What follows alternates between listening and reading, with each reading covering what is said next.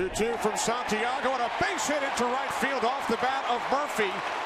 Gardner scores. Roberts scores.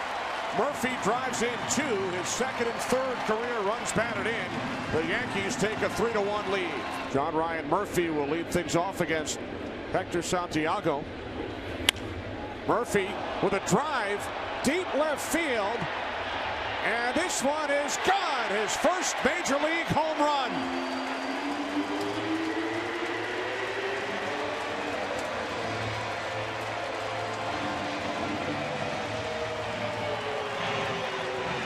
John Ryan Murphy, who drove in 2 runs with a base hit to right field in the second inning, gives the Yankees the lead with his first big league home run in the 5th.